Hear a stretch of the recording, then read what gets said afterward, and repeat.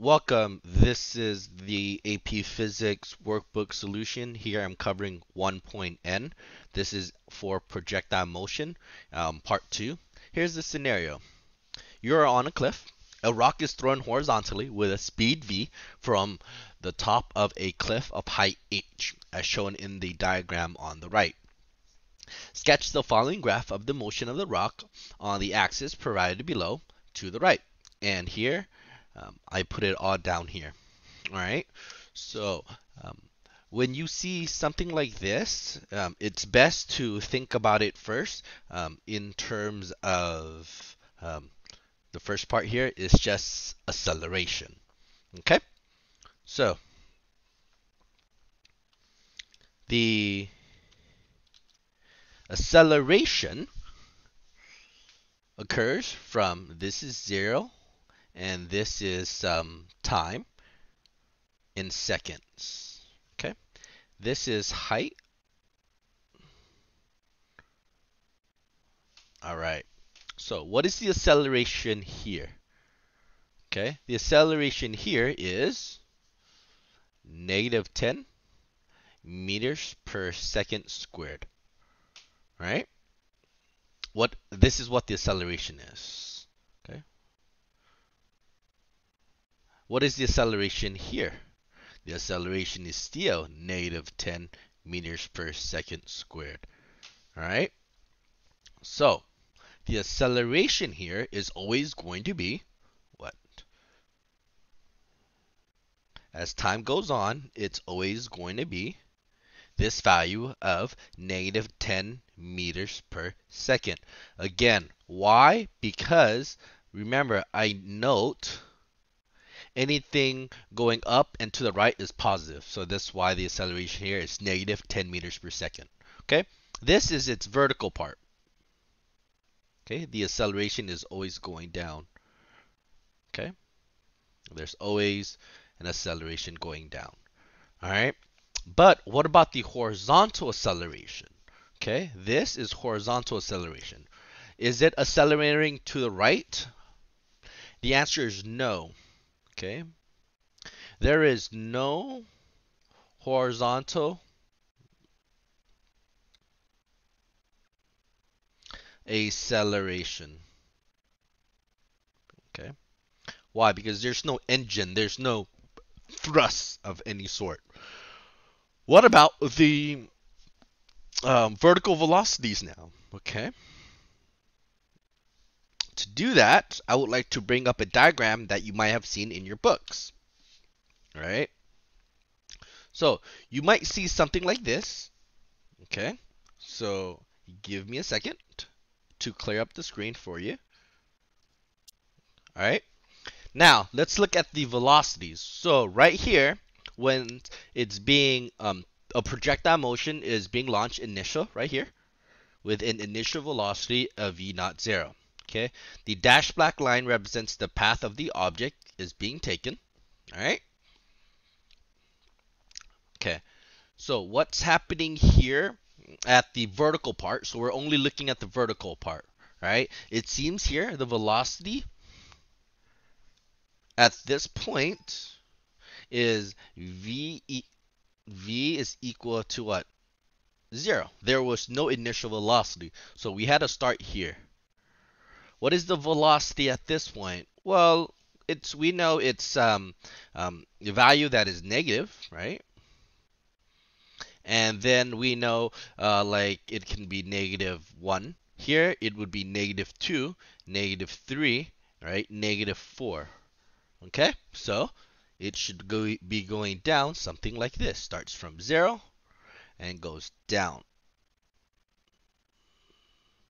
And again, this is a linear slope. Okay. What about the horizontal velocity? What can we say about the horizontal velocity? So notice that the acceleration here is 0. What is the so what should be the velocity here? A lot of you might think it is a linear slope. It's not. Okay, the linear velocity here is a positive value that's like this. Now you're wondering why. So remember, there was a initial velocity of v x0, okay? And the velocity is going to be constant, right? In the horizontal direction. Because, why? Because a was equal to 0 in the x direction. There's no horizontal acceleration. If there is no horizontal acceleration, how can the velocity horizontally change? There's nothing affecting it. All right. Lastly, let's take a look at the displacement motions, right? The distance, and we could already see, and this is a result of the x and y velocities, and you can see the trajectories right there. It curves, right?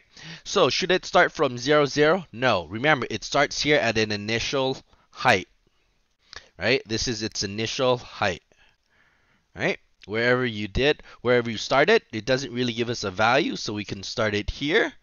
And does it just come straight down? Yes, it does come just straight down. Remember, if it starts here, you better not go up, because remember, it just go horizontally down. So it starts dropping automatically. So it should drop like this. It should curve, right? It should curve. I try to draw it as best as I can as a curve. Okay, there you go. All right, it stops. All right, there shouldn't be no arrows here. Good. What about its horizontal displacement? Just think about how the horizontal displacement would look like, okay? This is its horizontal displacement, right? Okay. So it starts here at what? Does it start here at 0, 0? Yes, it does start here at 0, 0. Where is its next? Well, it's some distance this way, right? So it goes, is it going up? Yes, it does, because look, okay? This is a positive, so it goes up like this. Okay, does it curve? Well, this is how it would look like at 1 second. This is how it looks like at 2 seconds, right? Because again, the velocity is constant. So you can draw something like this if you would like. Please understand I try to do this, but it's supposed to be linear. Okay? There you go. That's what happens when you do a projectile motion, okay, off a height. All right. Now, okay. Now, this time, a second rock is thrown, but now with a theta above the horizontal. So, before, oops, before the object was here and it just went down like this, right? But this time it goes up with a theta value, then it comes down, right? So this theta value, right, assuming the theta is between 0 and 90 degrees, or for those people who are into radians, I think it's pi and a half, right? 0, pi, 0, pi and a half, pi, 3 pi over 2, 2 pi. Yeah. So assumes like this is a theta value between these values. What happens here? All right. So the acceleration is exactly the same. Okay. So the acceleration, right? The acceleration for both rocks are the same. Okay. A vertical, which is AY, is the same, right? Because AY is just G, which is equal to negative 9.8 or 10, wherever you want to do it. Here, again, AX is going to be, again, 0, because, again, there's no horizontal, there's no thrust, no engine doing it. Okay, and this was how the original one looked like. Okay, but what about the velocity here? What's happening here? Well, it seems like it's a little bit higher, so we put the object a little bit higher. But again, the y-intercept is different here, but the slope is the same. Why? Because it says it, same speed v, right? Okay. What about the horizontal velocity? This was the initial one, right? And the horizontal velocity is a little bit smaller, okay? What about the displacement? Well, we know the original one looks like this, right? Something like that. It curves. This time, do you see how it goes hump? It bumps it a little bit further, right? This is due to the theta, right? Then it comes down. Okay? So it should look something like that. Right? That's how it looks like better. Okay? What about this time? Well, originally we look it looks like this, okay? But its new horizontal displacement is a little bit lower. Okay? So give you a minute and I'm going to clean this up for you, okay?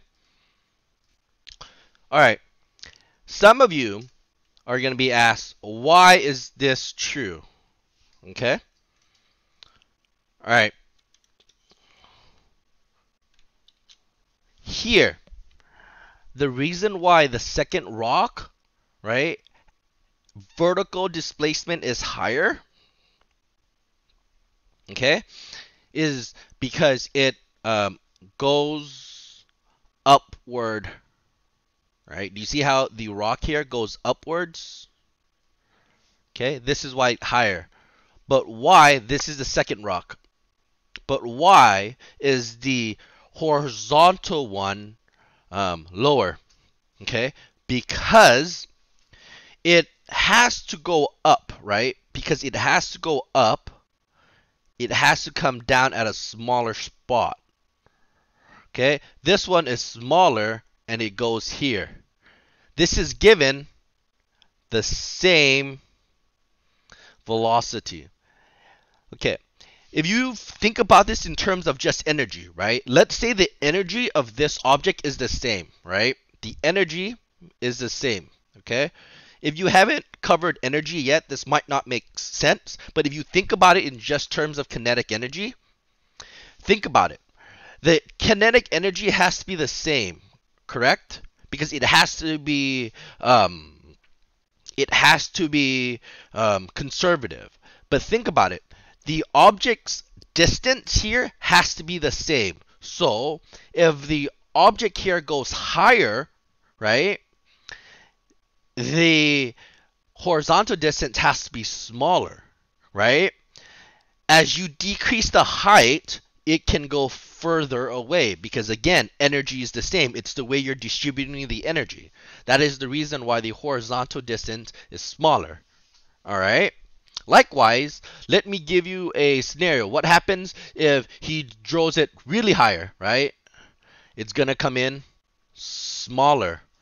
Okay? The higher he throws it, the closer it is going to, the more vertical distance it has, the smaller the horizontal distance is going to be. So let's say the third one could be something like this, right?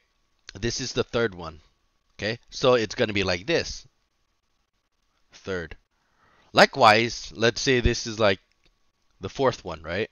It would be, because you see how it has a smaller vertical velocity, so it's going to have a higher horizontal velocity. Horizontal displacement. Okay? This is given that they threw it at the same velocities. Okay? All right. Now, we already have this. The horizontal distance between the bottom cliff and the place where the rock lands is what? It's larger.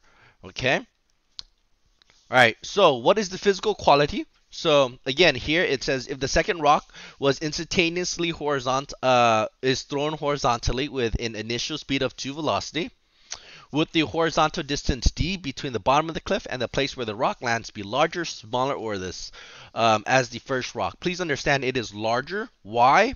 Because again, here the initial velocity, boom, is 2v, right? More velocity equals more kinetic energy, right? 1/2 mv squared.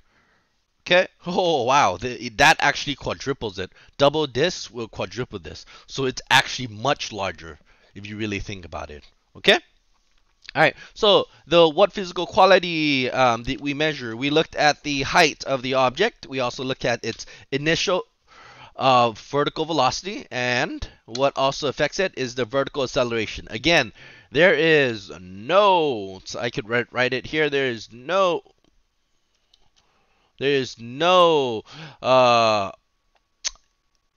horizontal acceleration. All right, there is no vertical horizontal velocity. Okay, all right.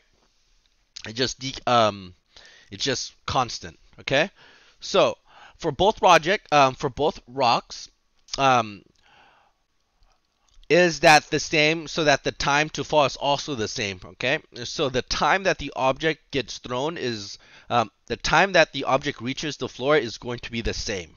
Okay, since both rocks are the same in since both rocks are in the air for the same what time. Well, the rock that goes farther away would be rock B. Okay, because it goes down further. Okay. Why does this go down further? Because again, here it's throwing, because again, this question is referred to this scenario. Okay? Why? Why does it go horizontally? The rock that goes horizontally faster, it has a higher velocity, is this one, right? Rock B goes further distance. Why does rock B go a further distance? Because, okay, the velocity is 2v. More velocity, more kinetic energy, right? Which is equal to more displacement. Technically, right? More energy, more kinetic energy that can be transferred into moving the object, right? More kinetic energy, more work can be done to that object. Okay? So please understand this is referred to this question with when it has double the velocity. Okay? All right. So something that I want to bring up here is based in the book. And I wanted to bring it up because some of you are wondering about this statement, okay? If some of you are looking at your books, this is what I am referring to about this question, okay? Is this statement. All right? So, here, this is an object that is just thrown straight down, okay? And an object that is thrown horizontally. And read the caption here. Multiple exposure photograph shows the positioning of two balls at equal time intervals. So these are the same equal times. Okay. One ball was dropped from rest, which is the red. At the same time, the other ball was projectile horizontally outwards, which is the yellow. The vertical position of each ball seems to be the same at each instance. Why? Because it's all getting pulled vertically by the same acceleration that is vertically, which is the negative 9.8 meters per second. Okay, this is the same reason why the object will hit the ground at the same time. All right, so there you go. That should be covering the entire video.